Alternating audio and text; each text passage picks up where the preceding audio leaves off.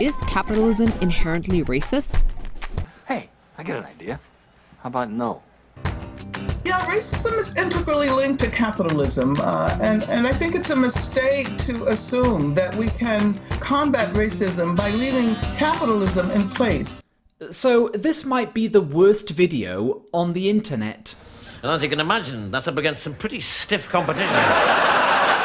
But I think I can justify the claim. After all, this latest hemorrhoid from AJ Plus attempts to malign both capitalism, an economic system which has literally dragged billions out of abject poverty, and the United States, the nation most associated with that system, not to mention all of the other towering contributions America has made to broader civilization.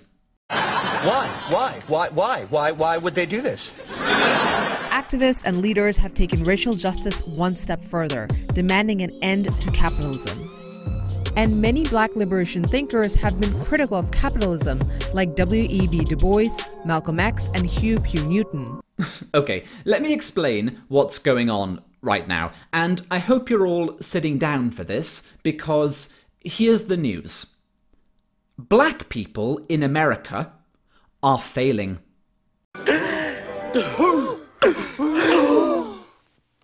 It's true. Hashtag not all, hashtag Morgan Freeman. This failure is their fault. I repeat, this failure is their fault. Nobody forces black fathers to abandon their families. Nobody encourages black children to drop out of college. Nobody mandates the formation of black gangs, nor sanctions the criminal lifestyle they pursue. It's their fault. It's not your fault. It's not my fault. That's what I said, it's their fault.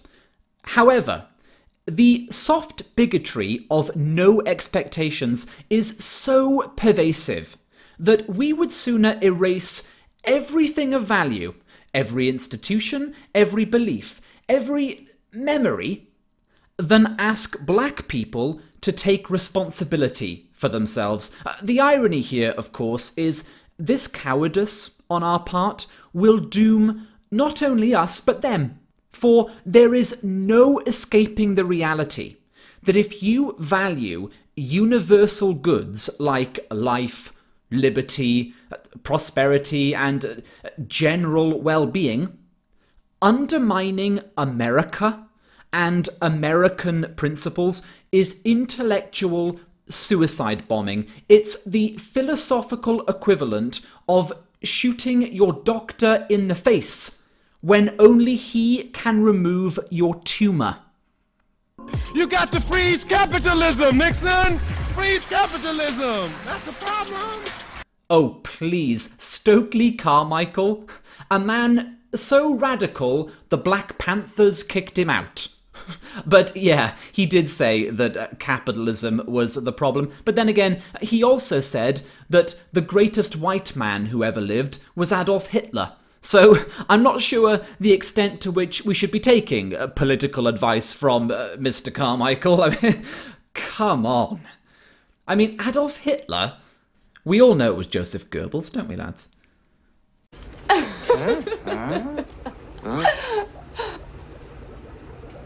It was a joke. Huh?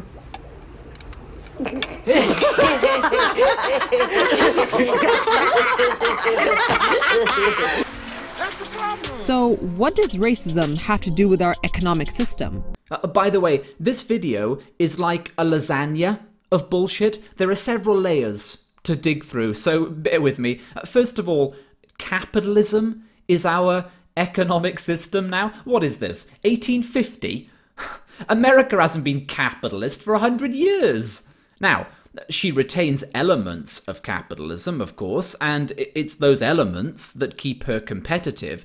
But in the 21st century, the US is clearly a mixed economy, right? I mean, you rank but 17th on the index of economic freedom, and it's no coincidence, while we're here, that countries higher up, like Switzerland, Singapore, Ireland and Hong Kong also lead every other league table worth being at the top of. But to slander capitalism as racist when its limited application has brought wealth to peoples of every colour around the world is completely mental. First, we have to define what capitalism even is. It's an economic system in which private individuals and corporations control the means of production, aka the resources and tools used to generate wealth. God forbid. Sorry, what? Individuals owning the tools to generate wealth, as opposed to kings, bishops, or commissars owning everything and throwing scraps to their slimiest sycophants? Have we gone back in time? I feel like we're going backwards in time. And as the system evolved with time, those who had been enslaved or serfs now worked for wages. But those wages never equaled the value of the goods they produced, which is how the owners who made the profits kept growing their wealth. Wait, time out, time out. I've got to get my head around that sentence. Say it again. But those wages never equaled the value of the goods they produced, which is how the owners who made the profits kept growing their wealth. Wow. Look, I get that people don't understand economics, okay? Because education is a corpse and economics is hard. But if you're gonna talk about it and can't even grasp the trader principle, you really should shut up, right? You really should. Why on earth would an employer pay you precisely what you produce? I mean, just think about it. If you add $20 worth of value to a company every hour, they're not going to pay you $20 an hour, are they? They might as well keep the money. Obviously, owners need to make a profit to justify investing their capital in your labour. If they couldn't do that, the shareholders would have no incentive to stick around, and you don't have a job. But that's only half the story, of course, because although your wage of $15 an hour, let's say, is worth $20 to your employer, it's also worth more to you than your time. Because if it weren't, if your time were worth more, you'd either start your own business and prove it, or find another employer to pay you more. So, in other words, the salary you receive reflects market price and adds value to both parties. It's a win-win. Please tell me that people understand this, right? And I'm not just shouting into the ether here. But we're not done. What was that bit about growing wealth there at the end? But those wages never equaled the value of the goods they produced, which is how the owners who made the profits kept growing their wealth. Everybody grows their wealth, okay? Workers grow their salaries as they become more productive, and owners grow their profits as they reap the rewards of investment. Unless they don't, of course. Unless the company goes under, which happens all the time. People have no concept of how difficult it is to run a successful enterprise, and the wealth shareholders generate reflects the level of their input as well as the personal risk they shoulder. Cue Ben Shapiro demolishing pencil factory guy. The owner of the factory carries the risk, therefore he gets the benefit. The workers in the company you mentioned, if that company were to go bankrupt, they would carry the risk as well as the benefit. If the company goes bankrupt and this guy has to pay off all of his debts, the worker may lose his job, but he's not the one who's going to incur the debt of having gone bankrupt. If you incur risk, then you're the one who pays the downside. The worker does not pay the downside. Okay, it is the investor who pays the downside, who invested in all the machinery, who sunk millions of dollars into making your labor productive. Because guess what? Your labor is without that machinery. Gunk. Nothing. You don't have a pencil to put together. You don't got the wood. You don't got the paint. You don't got the rubber. You don't got the metal. You got nothing. Right? You're sitting there, standing outside, twiddling your thumbs. It required somebody to invest, who do you think put more in? The guy who spent millions of dollars buying all the machinery, leasing the place, making sure there was a management structure, doing the LLC formation, making sure all the tax code was in compliance, or you standing outside because you can stick a piece of graphite into a piece of wood? But COVID-19 is bringing the U.S. economy to its knees. At least 14 million people lost their jobs between February and May of 2020 due to coronavirus.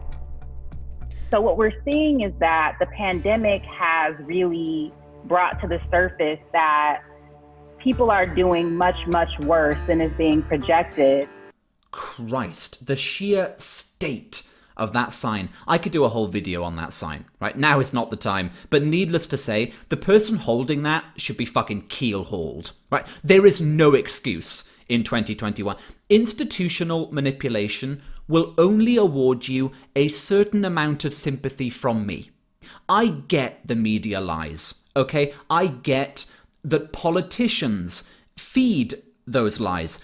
I get that there are entire institutions, like Al Jazeera, that propagate BLM claptrap purely to undermine Western society. But there comes a point when you have to take responsibility for your own idiocy. Christopher Hitchens used to say, people aren't being fooled, they are fools. And I respect that sign-waving wanker enough to pull him out of the crowd and say, right, you justify that shit right now in front of me. Because I'll tell you something, to anyone with a rudimentary knowledge of the realities around black crime, police shootings, and the Michael Brown case you're referencing, you look ridiculous. And this is obviously falling along racial, class, and regional lines. Those who are racialized as black are suffering at a disproportionate rate or a different rate because of economic and structural factors. Ugh. Imagine if these people cared enough about blacks to actually address why COVID affects them at disproportionate rates, underlying health conditions like obesity, for example, which is pushing 40% in that community, biological factors, including vitamin D deficiency and susceptibility to disease more generally. I can't imagine the endless BLM protests throughout the summer of 2020 helped much. And what about attitudes to vaccination? Do you think they might have some impact on mortality going forward? I mean, just look at this graph, right? Now, people aren't going to want to hear it, but this is the bell curve in action, okay? I didn't invent this survey, right? It was done by Pew. Intention to be vaccinated by ethnicity. Who's at the top? Lo and behold, it's the Asians coming in strong there at 83%. Mr. Kim, do you intend to get the COVID vaccine? Well, let me think. It'll take 5 minutes. It's free of charge, and it might stop me from dying. So, yes, right? I mean, it's just so obvious. Then you have the whites and Hispanics in second place. No surprises there. I mean, there are a lot of dumb white people around, let's be honest.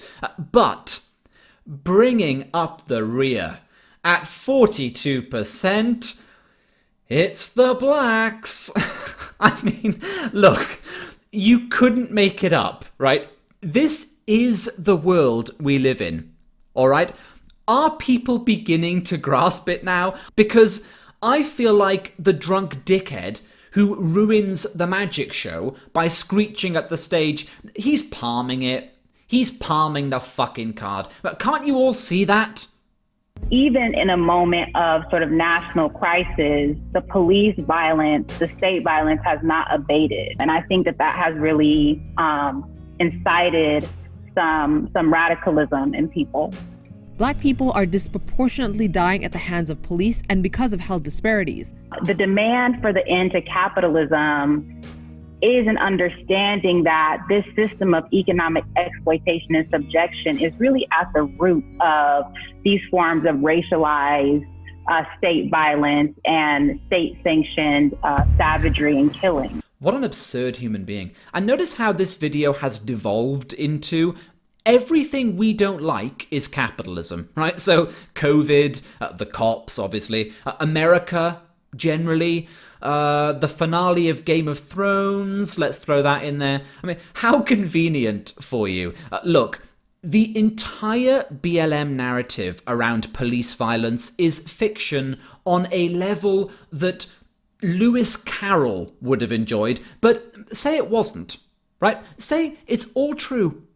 Are they seriously claiming that socialist societies have done away with state-sanctioned savagery and killing? That's capitalism, is it? I mean, how can you talk so much and know so little?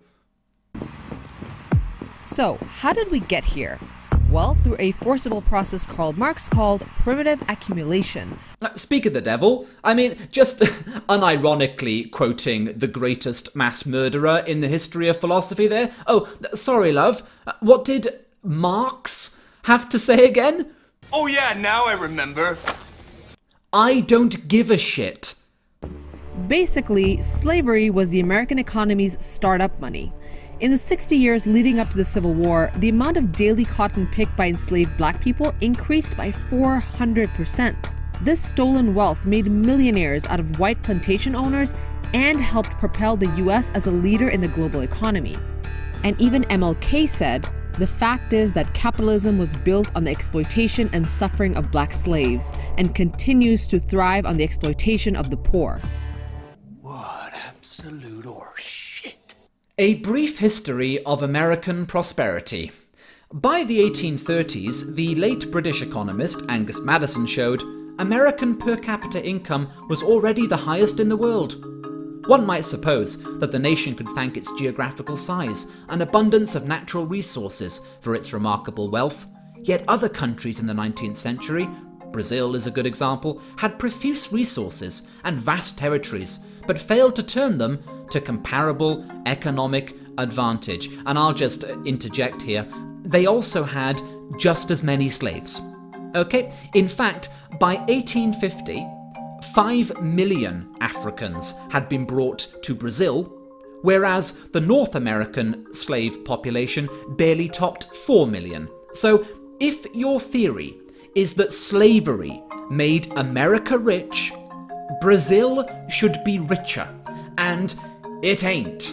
A major reason that Brazil failed to compete was their lack of strong intellectual property rights. The US Constitution, by contrast, was the first in history to protect intellectual property rights. It empowered Congress to promote the progress of science and useful arts by securing for limited times to authors and inventors the exclusive right to their respective writings and discoveries. As Thomas Jefferson, who became the first commissioner of the Patent Office, observed, the absence of accumulated wealth in the new nation meant that its most important economic resource was innovation. And America's laws encouraged that innovation from the outset. He's describing capitalism, okay? Innovation, property rights, and entrepreneurial gusto. Another reason for early American prosperity was that the scarcity of population in a vast territory had pushed labor costs up from the very beginning of the colonial era. By the early 19th century, American wages were significantly higher than those in Europe. This meant that landowners, to make a profit, needed high levels of productivity, and that in turn meant the mechanization of agriculture, which got underway in America before it did overseas. The replacement of labor with capital investment helped usher in the American Industrial Revolution, as the first industrial entrepreneurs took advantage of engineering advances developed in the fields. The southern states made a great economic as well as moral error in deciding to keep exploiting slaves instead of hiring well-paid workers and embracing new engineering technologies.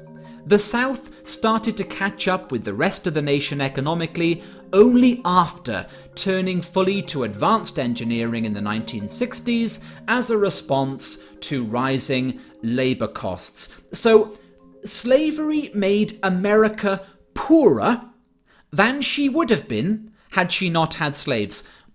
I want people to understand this. This is not up for debate. And then, I'm not going to debate you, Jerry.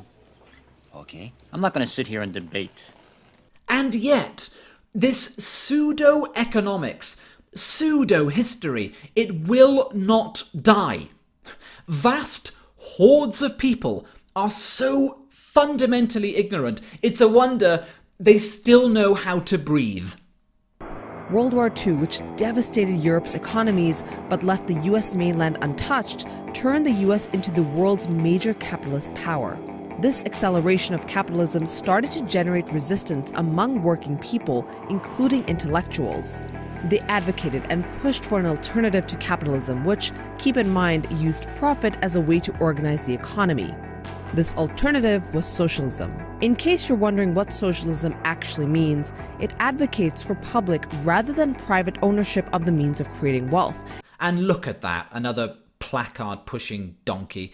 Join the Freedom Socialist Party. Yeah, I will, mate, I will.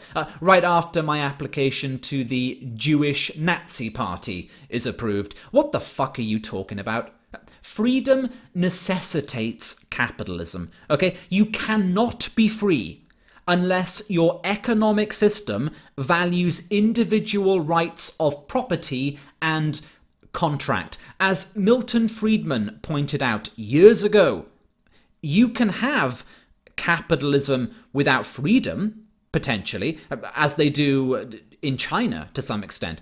But there has never been a free society on Earth without capitalism. Does not exist. I have been talking for an hour. I would like to talk to you for 10 hours. In a full discussion, I would certainly agree with you that capitalism is not a sufficient condition for freedom. It's a necessary condition for freedom. I never said that wherever you had capitalism, you had freedom. I never said that. I never made that statement. I made the opposite statement. Wherever you had freedom, you had capitalism. Capitalism is a necessary condition for freedom, but not a sufficient condition for freedom. In addition, you need relatively broad access to capital and a relatively free market. Again, relatively. You need competition. I usually refer to it as competitive capitalism to distinguish it from certain kinds of systems which have been capitalist and have all of the bad qualities that you described.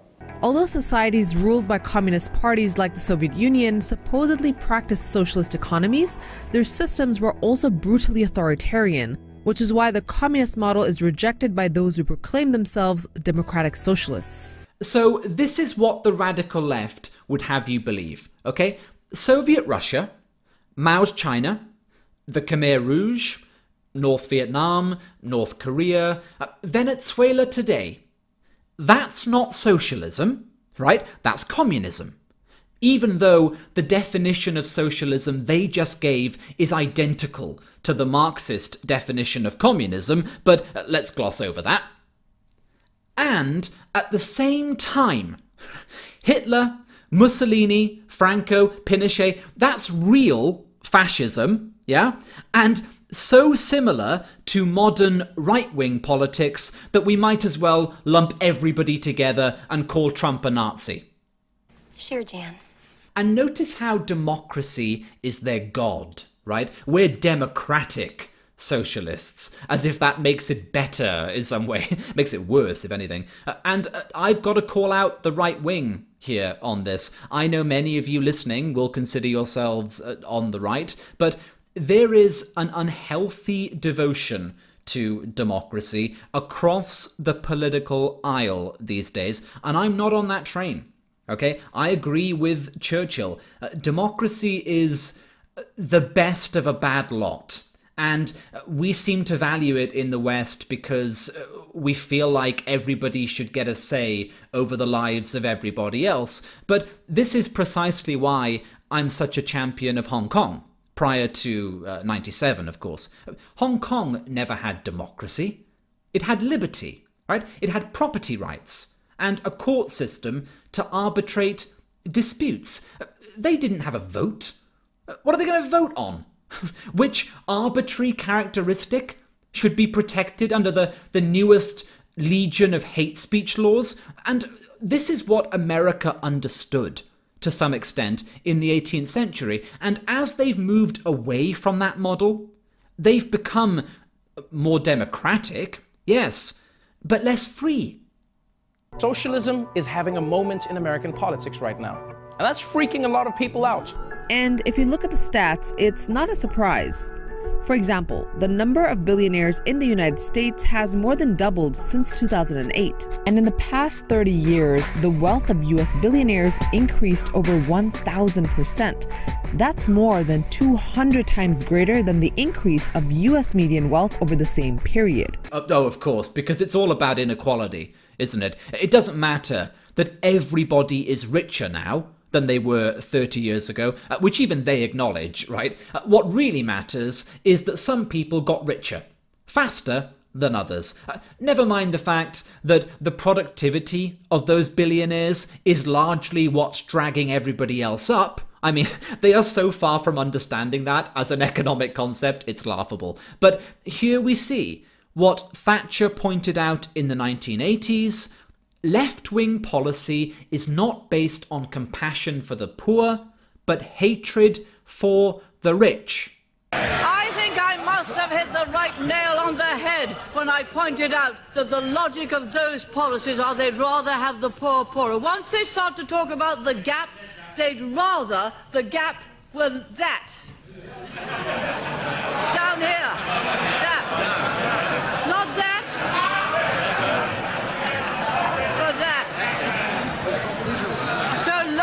The gap is smaller, so long as the gap is smaller, they'd rather have the poor poorer. You do not create wealth and opportunity that way. You do not create a property-owning democracy that way. And who are the rich? Who are these billionaires we should be castigating so? Well, the three richest people in the US today are Elon Musk, Jeff Bezos, and Bill Gates, right? Does anybody seriously feel like they don't deserve their wealth? Like they've stolen something from the rest of us? Microsoft has revolutionized the workplace, raising productivity to almost incalculable levels. Amazon streamlined retail, making it cheaper, easier, more efficient, worldwide. And go and read what Elon Musk is up to over at Neuralink. I mean, the technology that man is developing it's God tier. It's fucking God tier. I'm talking knowledge, immortality, the whole works. It's frightening what the human race is on the verge of achieving. Do you think you could do what he does? Are you going to kneecap that guy? Are you best placed to determine how he should spend his money and run his business? Give me a break. Give me a Kit Kat. I could live 100 lives and never muster the arrogance to dictate to geniuses in that way. But here I give you socialism. Ladies and gentlemen, unbelievable. So what happens next?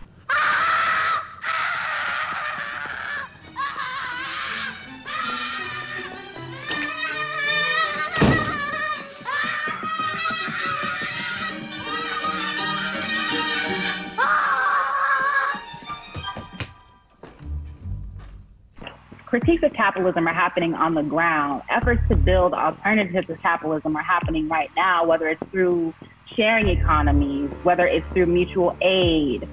These are efforts and visions at something else that's possible. People who have been historically subjected to racialization, colonialism, and imperialism deserve the right to determine their own destinies. You can leave anytime, baby, because I gotta be honest, if the choice is between abandon capitalism and separation, I suggest Congress just purchase some island real estate for the blacks who want to go. Why not? I mean, obviously, within 6 months, it'll be less Wakanda and more Lord of the Flies, but they deserve the right to determine their own destiny, so maybe they'll let us film it.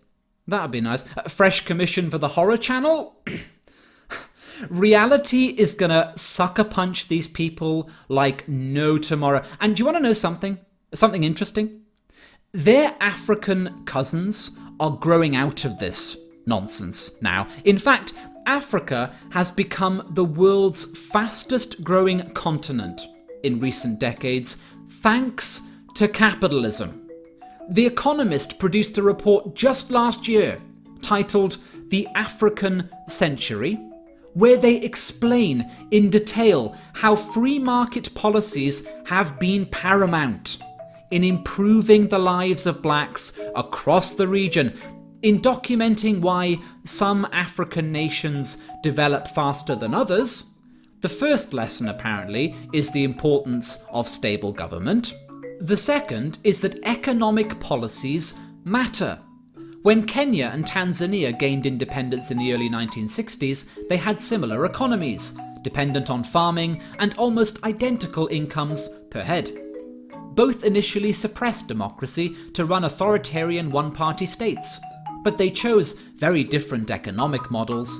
Tanzania nationalized big companies and forced people onto collective farms in the name of African socialism.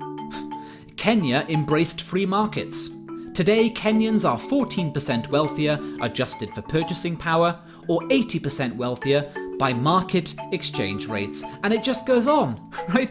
Mauritius is all the more striking when set against its bigger neighbour, Madagascar, which seemed far more likely to succeed because of its richer natural resources and bigger population.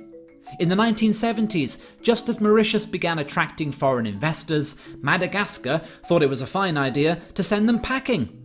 It expelled the American ambassador and nationalized 2 American oil companies. While Mauritius was helping find export markets for its sugar farmers, Madagascar began grabbing land from its commercial farmers. It is one of the few countries in the world to have become poorer over the past 50 years because of disastrous socialist policies and repeated political crises. Again, case closed. Okay, it's done.